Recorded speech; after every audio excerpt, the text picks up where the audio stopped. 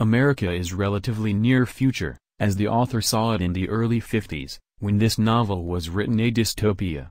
30-year-old Guy Montauk is a firefighter.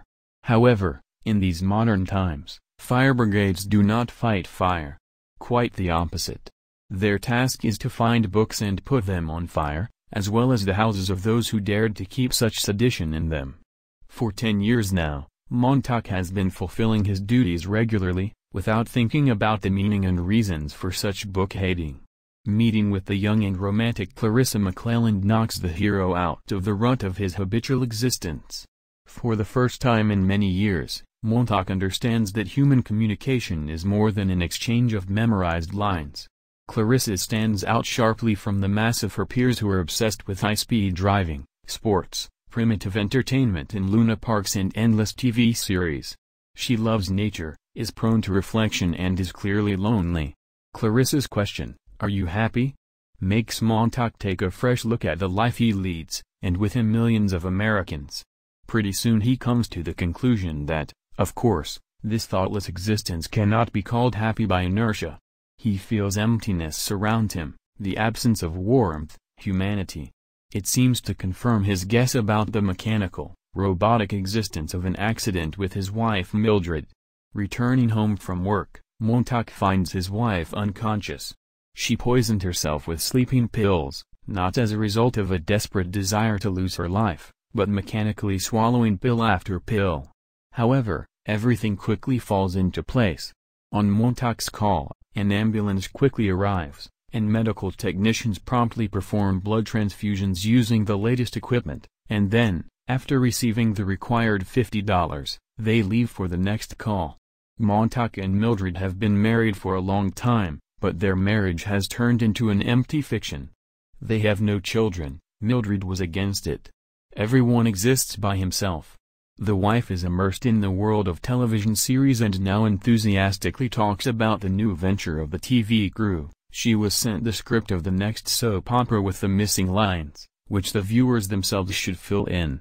3 walls of the living room of the Montauk house are huge television screens, and Mildred insists that they spend money on installing a 4th TV wall, then the illusion of communicating with TV personalities will be complete. Fleeting meetings with Clarissa lead to the fact that Montauk turns from a well-oiled automaton into a man who confuses his fellow firefighters with inappropriate questions and remarks, such as, "There were times when firefighters did not burn houses, but on the contrary, extinguished fires." The fire brigade goes on another call, and this time Montauk is shocked. The hostess of the house, caught in the possession of prohibited literature, refuses to leave the doomed dwelling and accepts death in the fire along with her favorite books. The next day, Montauk can't bring himself to go to work.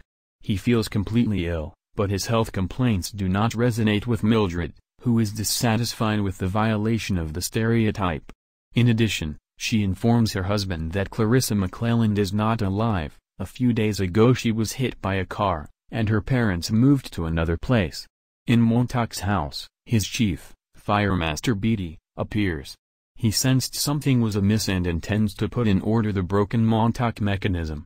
Beatty gives his subordinate a short lecture, which contains the principles of consumer society, as Bradbury himself sees them, the 20th century.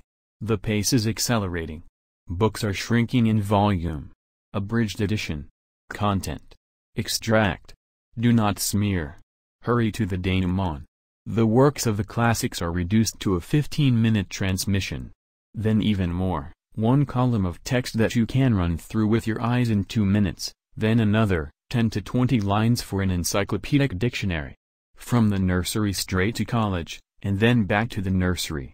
Of course, such an attitude towards printed materials is not a goal, but a means by which a society of manipulated people is created, where personality has no place. We should all be the same, the fire chief inspires Montauk. Not free and equal from birth, as stated in the Constitution, but just the same.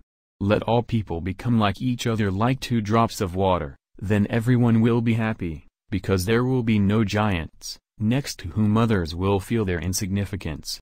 If we accept such a model of society, then the danger coming from books becomes self-evident. A book is a loaded gun in a neighbor's house. Burn it. Unload the gun. It is necessary to curb the human mind. Who knows who will become a target for a well-read person tomorrow? Montauk understands the meaning of Beatty's warning, but he has already gone too far. He keeps books in the house that he took from the house that was doomed to be burned.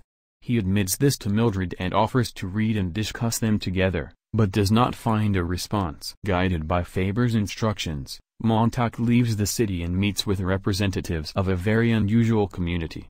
It turns out that something like a spiritual opposition has long existed in the country.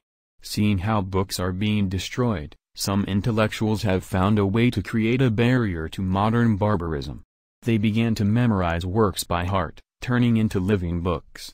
Someone solidified Plato's state, someone Gulliver's Travels by Swift. The first chapter of Henry David Thoreau's Walden lives in one city, the second in another, and so on throughout America.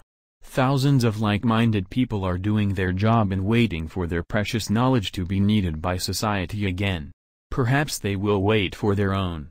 The country is going through another shock, and enemy bombers appear over the city that the main character recently left. They dump their deadly cargo on it and turn this miracle of technological thought of the 20th century into ruins.